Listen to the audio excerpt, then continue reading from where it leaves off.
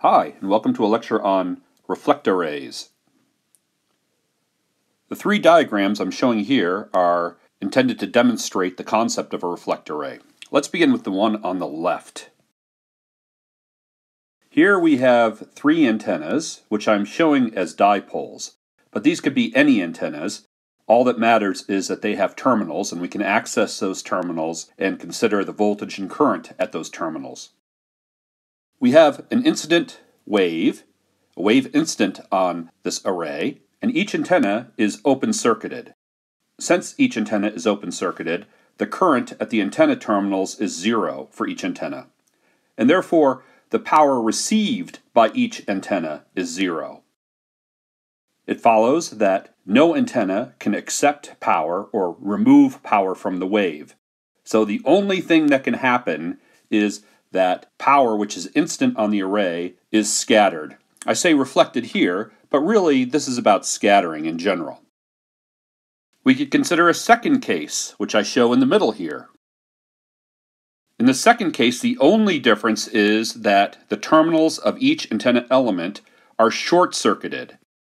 Now when they're short-circuited, the voltage across the terminals is 0. So once again, no antenna can accept power. No power can be delivered to a receiver attached to such an antenna. So once again, all power is scattered. The difference will be, between these two cases, that there is a 180-degree phase shift. So if you consider the phase of a wave which is scattered by an antenna which is open-circuited, and you compare that to the phase of the field which is scattered by the same antenna but which is short-circuited, then you will see this 180-degree phase shift. So this gives you an opportunity to do something clever. You could implement a reactive phase shift. Now at one extreme, a reactive phase shift is an open circuit. At the other extreme, a reactive phase shift is a short circuit. The difference is that a phase shifter can implement anything in between. So for such a device, we have that the real part of the impedance attached to the antenna is always 0. It's the imaginary part of the impedance that's changing, going from minus infinity to plus infinity. So in all cases, all power will still be scattered. The difference now is the phase of that scattering. So we could have a phase here, which is determined by the phase of this reactive phase shifter, and we could have a scattered field with a different phase here by setting this reactive phase shifter to a different phase. Since different phases are now possible, we can do things like focusing and beamforming in much the same way that we could with a traditional transmit array. Finally here, let me note that these reactive phase shifters are commonly, not always, but very commonly done using varactors. A varactor is a diode. Specifically, it's a diode that has capacitance, which is proportional to a control voltage. So a varactor is a diode that has capacitance, and the capacitance of that diode depends on the bias voltage. And in this way, you can control the reactance of that diode.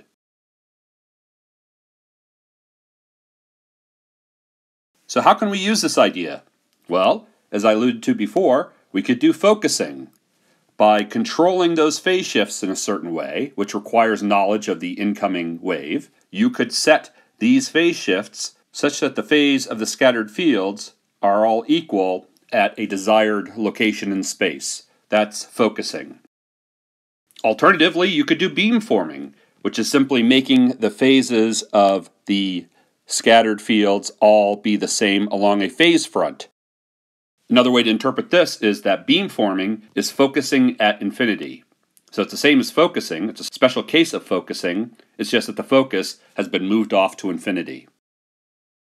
Of course, if you see those two possibilities, you see that there are many other possibilities. In addition to focusing and beamforming, you can do multi-beaming.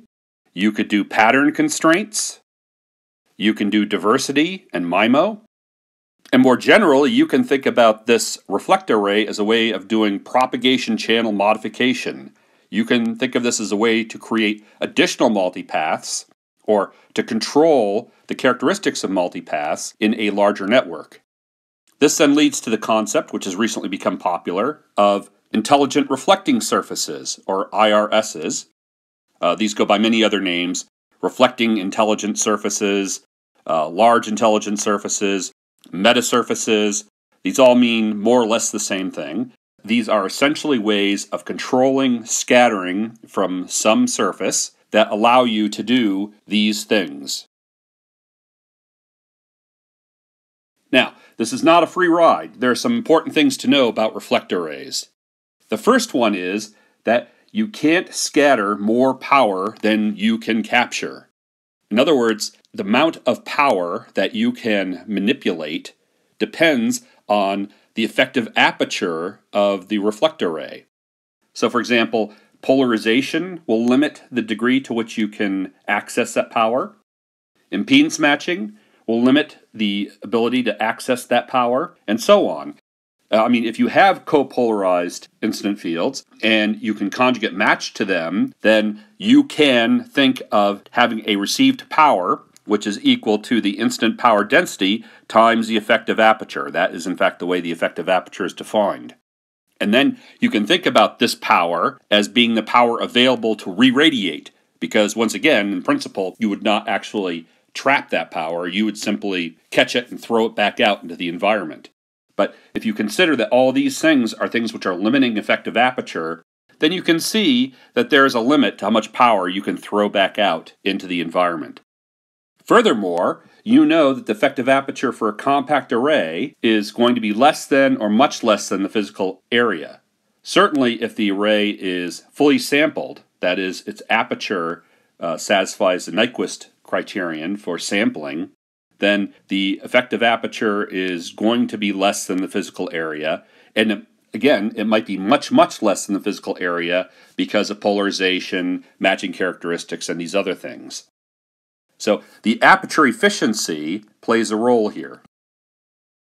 Secondly, path loss for individual elements in a reflectarray always goes as incident distance squared times scattered distance squared.